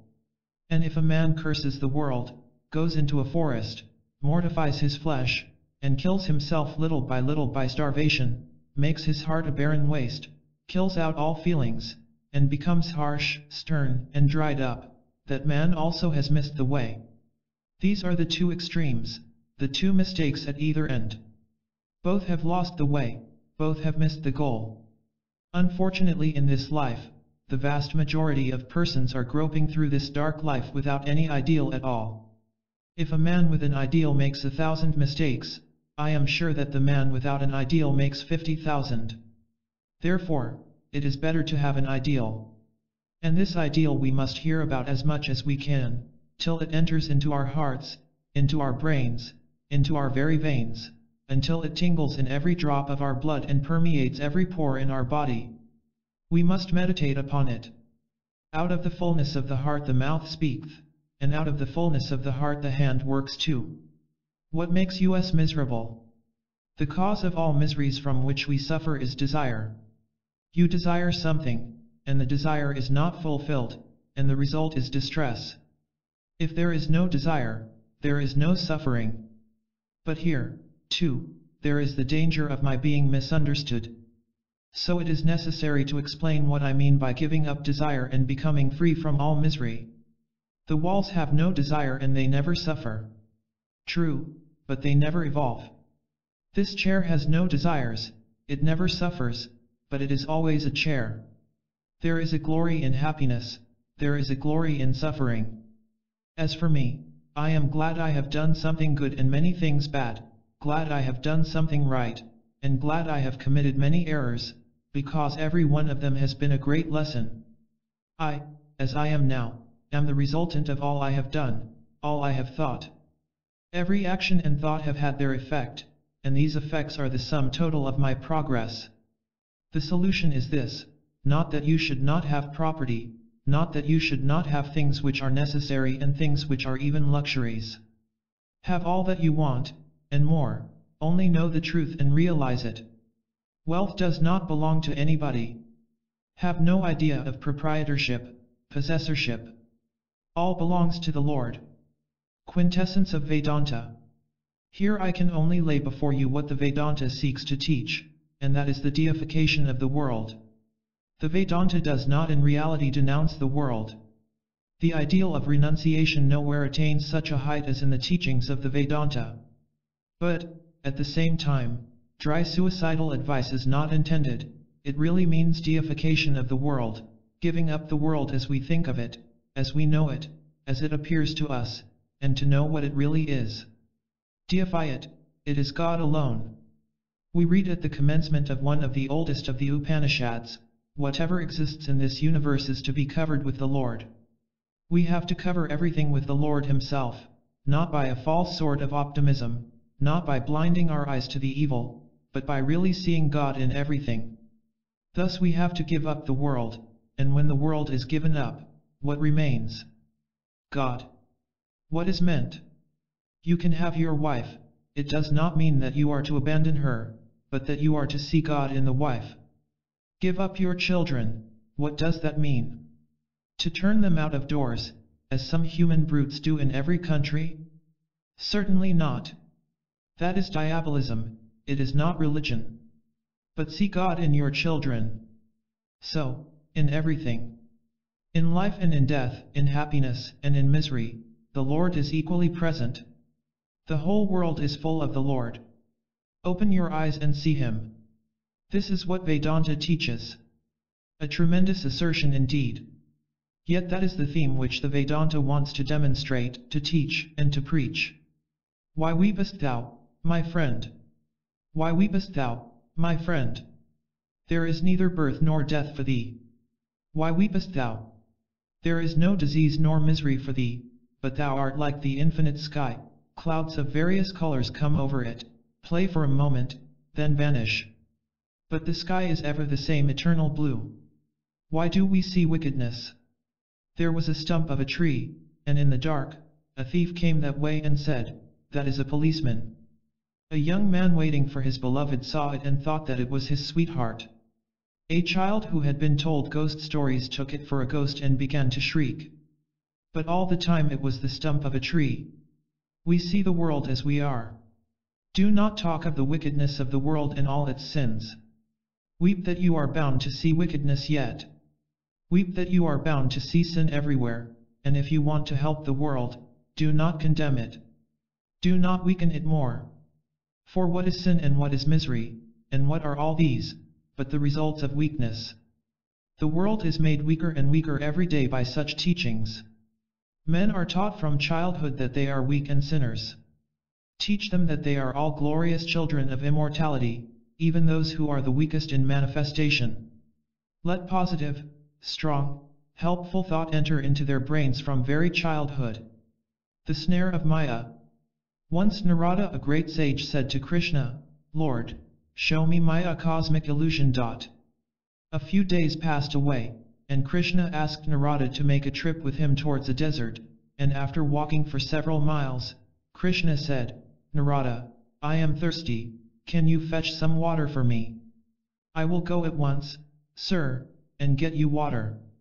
So Narada went. At a little distance there was a village. He entered the village in search of water and knocked at a door, which was opened by a most beautiful young girl.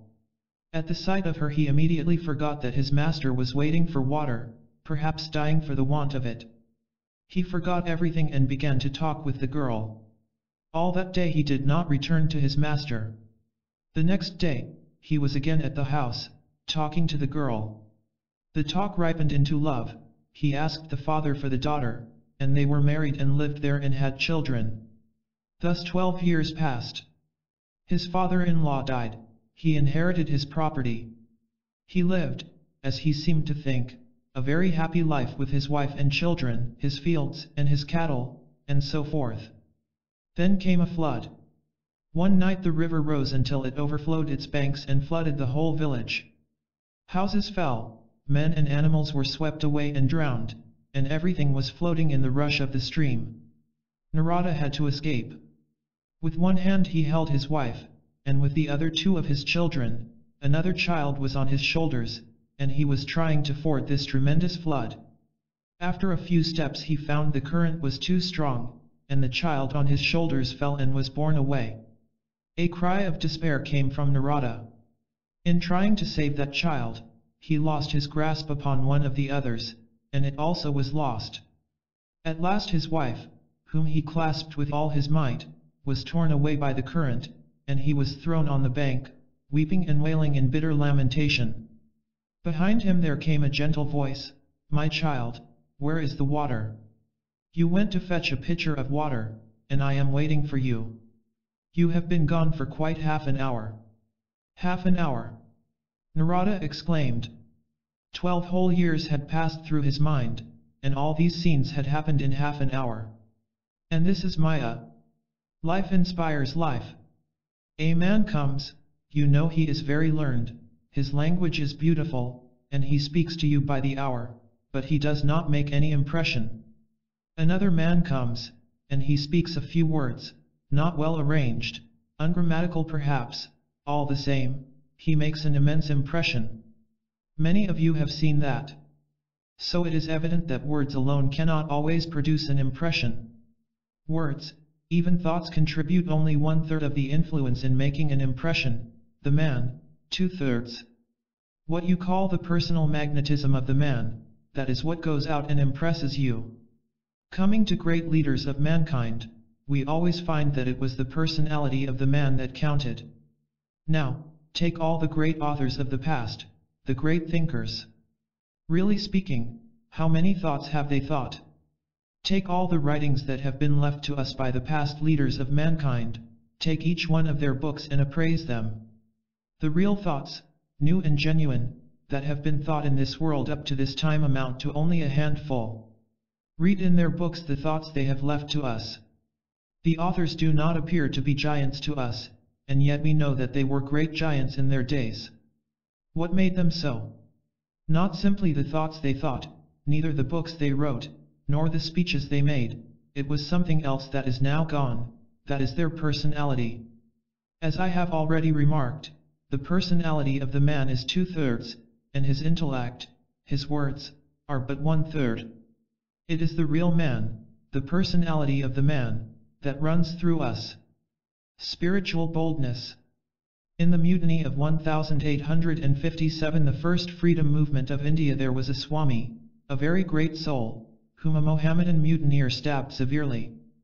The Hindu mutineers caught and brought the man to the Swami, offering to kill him. But the Swami looked up calmly and said, "My brother, thou art he, and expired. Stand up, men and women, in this spirit, dare to believe in the truth, dare to practice the truth. The world requires a few hundred bold men and women. Practice that boldness which dares know the truth, which dares show the truth in life, which does not quake before death, nay welcomes death, makes a man know that he is the spirit, that, in the whole universe, nothing can kill him. Then you will be free. Then you will know your real soul." This Atman is first to be heard, then thought about and then meditated upon. A wisp of straw. In some oil mills in India, bullocks are used that go round and round to grind the oil seed. There is a yoke on the bullock's neck.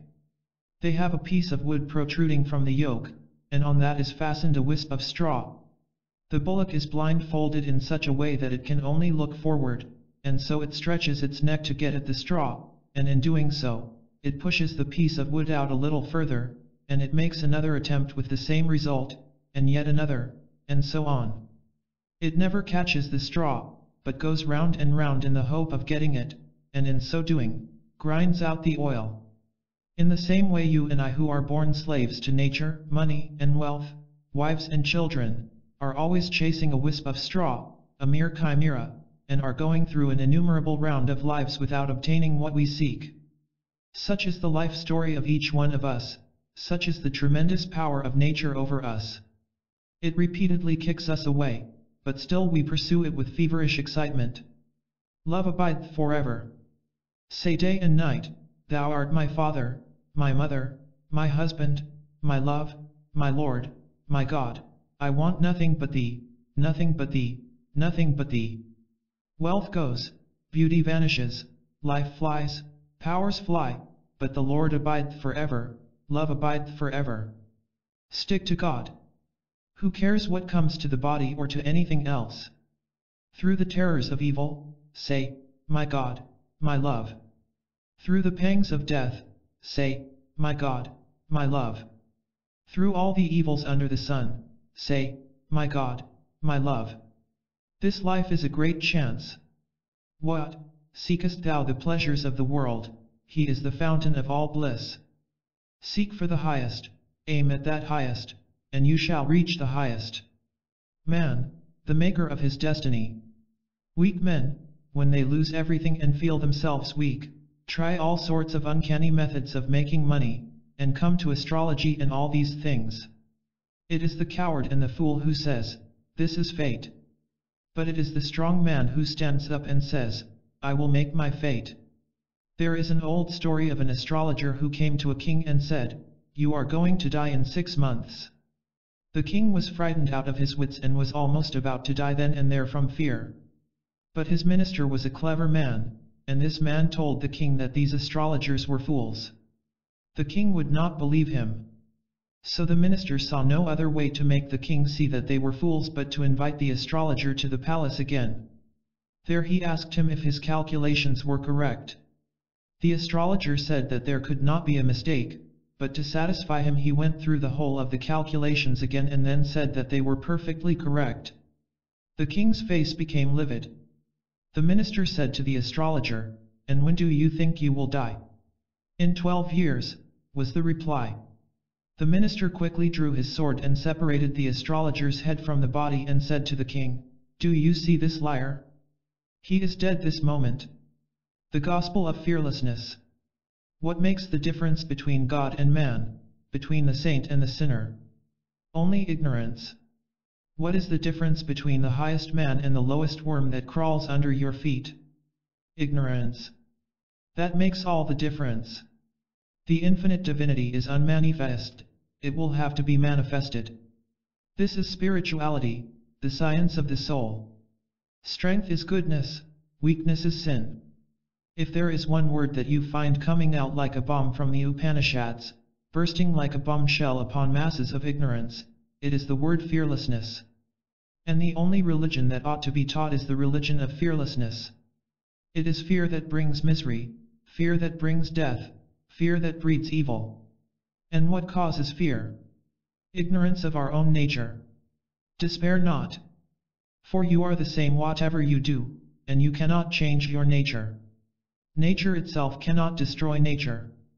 Your nature is pure. It may be hidden for millions of eons, but at last it will conquer and come out. Therefore the Advaita brings hope to everyone and not despair. Its teaching is not through fear, it teaches, not of devils who are always on the watch to snatch you if you miss your footing, it has nothing to do with devils, but says that you have taken your fate in your own hands. Your own karma action has manufactured for you this body, and nobody did it for you. And all the responsibility of good and evil is on you. This is the great hope. What I have done, that I can undo. The need for a guru. The soul can only receive impulses from another soul, and from nothing else. We may study books all our lives, we may become very intellectual, but in the end we find that we have not developed at all spiritually. It is not true that a high order of intellectual development always goes hand in hand with a proportionate development of the spiritual side in man. In studying books we are sometimes deluded into thinking that thereby we are being spiritually helped, but if we analyze the effect of the study of books on ourselves, we shall find that at the utmost it is only our intellect that derives profit from such studies, and not our inner spirit. This inadequacy of books to quicken spiritual growth is the reason why, although almost every one of us can speak most wonderfully on spiritual matters, when it comes to action and the living of a truly spiritual life, we find ourselves so awfully deficient. To quicken the spirit, the impulse must come from another soul.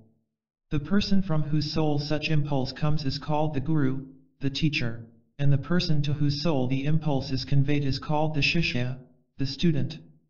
The qualifications of the student. 3 things are necessary to the student who wishes to succeed. First, give up all ideas of enjoyment in this world and the next, care only for God and truth. We are here to know truth, not for enjoyment. Leave that to brutes who enjoy as we never can. Man is a thinking being and must struggle on until he conquers death, until he sees the light. He must not spend himself in vain talking that bears no fruit. Worship of society and popular opinion is idolatry.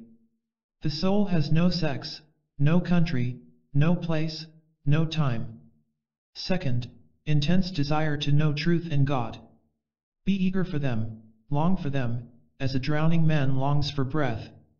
Want only God, take nothing else, let not seeming cheat you any longer. Turn from all and seek only God. Third, the 6 trainings. First, restraining the mind from going outward. Second, restraining the senses. Third, turning the mind inward. Fourth, suffering everything without murmuring. Fifth, fastening the mind to one idea. Take the subject before you and think it out, never leave it. Do not count time.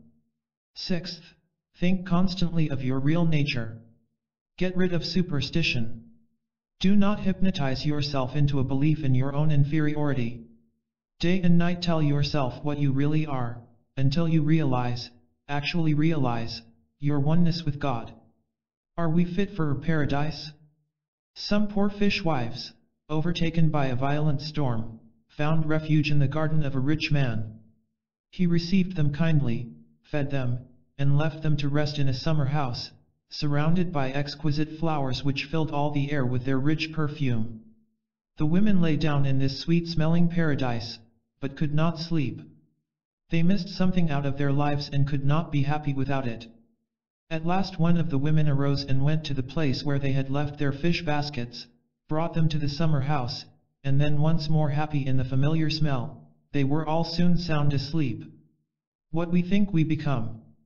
Thought is all important, for what we think we become.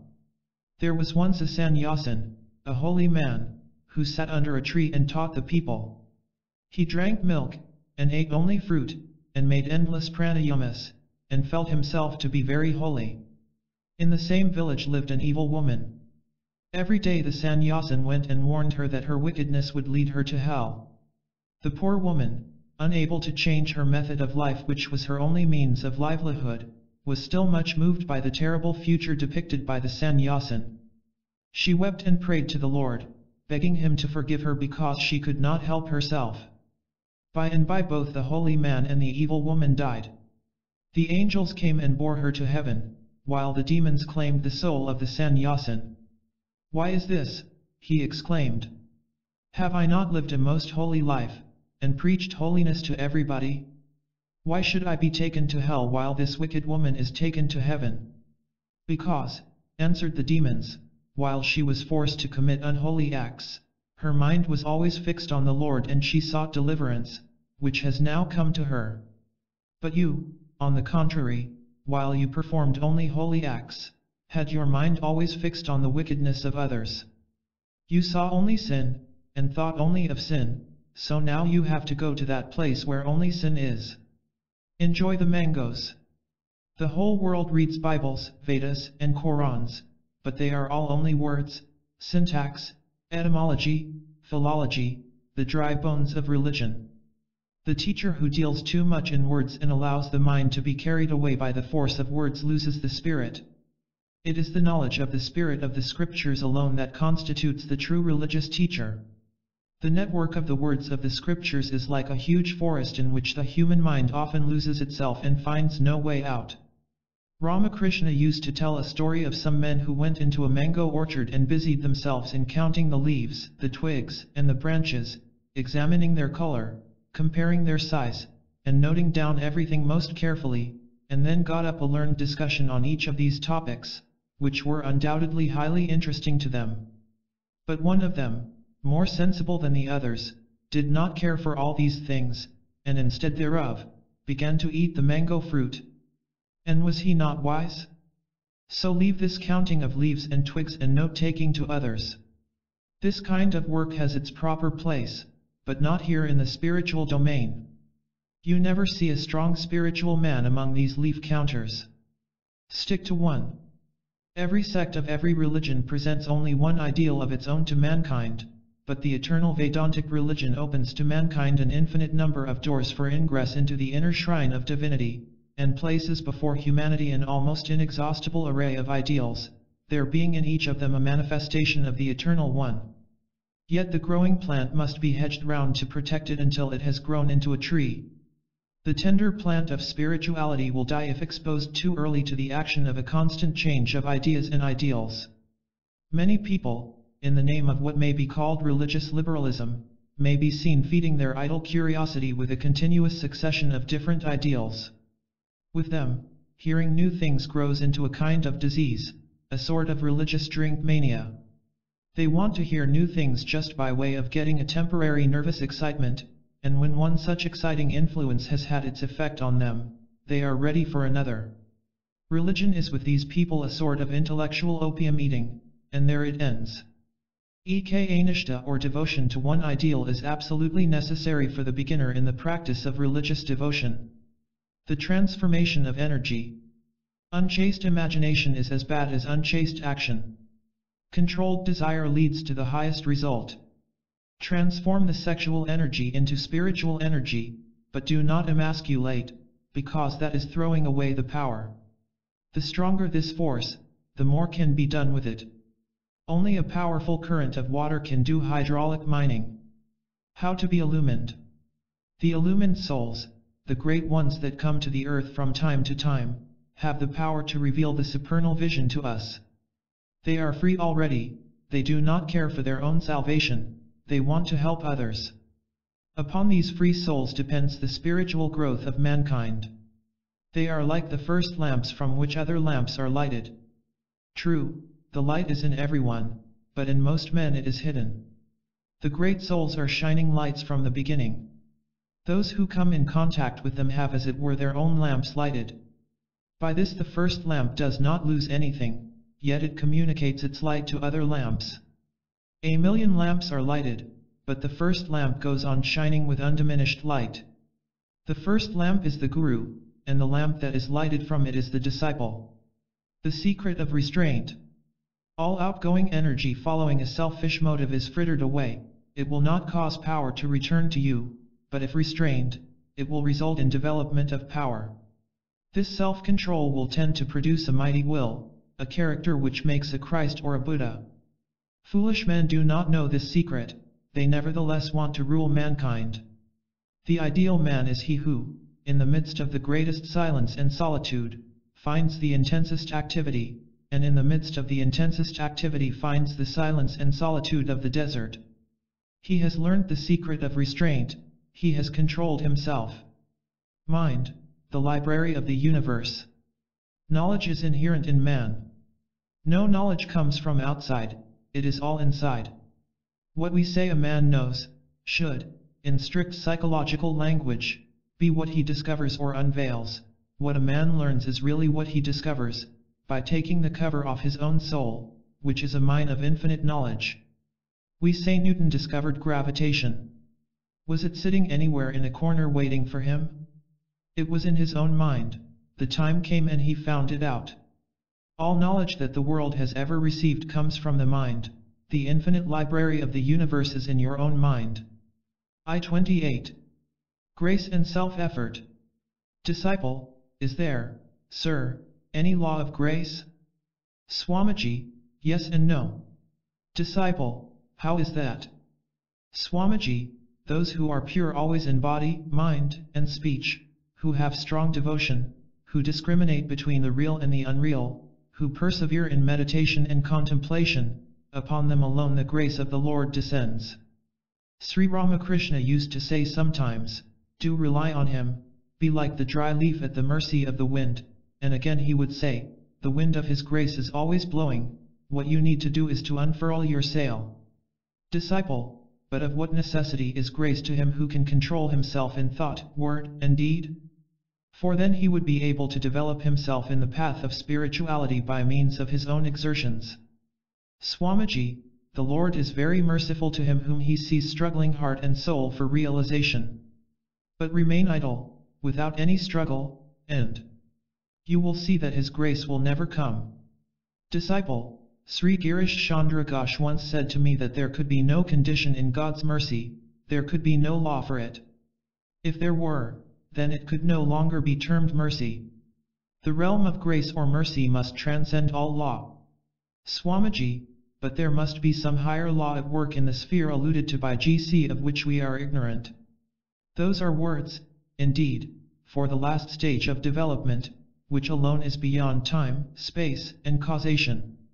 But, when we get there, who will be merciful, and to whom, where there is no law of causation? There the worshipper and the worshipped, the meditator and the object of meditation, the knower and the known, all become one. Call that grace or Brahman, if you will. It is all one uniform homogeneous entity. The goal and the ways. Each soul is potentially divine. The goal is to manifest this divinity within by controlling nature, external and internal. Do this either by work, or worship, or psychic control, or philosophy, by one, or more, or all of these, and be free. This is the whole of religion. Doctrines, or dogmas, or rituals, or books, or temples, or forms, are but secondary details. Yet children of immortality, even those who live in the highest sphere, the way is found, there is a way out of all this darkness, and that is by perceiving Him who is beyond all darkness, there is no other way. Maya and freedom. Let us not be caught this time. So many times Maya has caught us, so many times have we exchanged our freedom for sugar dolls which melted when the water touched them. Don't be deceived. Maya is a great cheat. Get out. Do not let her catch you this time. Do not sell your priceless heritage for such delusions. Arise, awake, stop not till the goal is reached. Hold your money merely as a custodian for what is God's. Have no attachment for it. Let name and fame and money go, they are a terrible bondage. Feel the wonderful atmosphere of freedom. You are free, free, free. Oh, blessed am I. Freedom am I. I am the infinite. In my soul I can find no beginning and no end. All is myself. Say this unceasingly. Sleep no more. My ideal indeed can be put into a few words, and that is, to preach unto mankind their divinity, and how to make it manifest in every movement of life. One idea that I see clear as daylight is that misery is caused by ignorance and nothing else. Who will give the world light? Sacrifice in the past has been the law, it will be, alas, for ages to come. The earth's bravest and best will have to sacrifice themselves for the good of many, for the welfare of all. Buddhas by the hundred are necessary with eternal love and pity. Religions of the world have become lifeless mockeries. What the world wants is character. The world is in need of those whose life is one burning love, selfless. That love will make every word tell like thunderbolt. Bold words and bolder deeds are what we want. Awake, awake, great ones. The world is burning with misery. Can you sleep?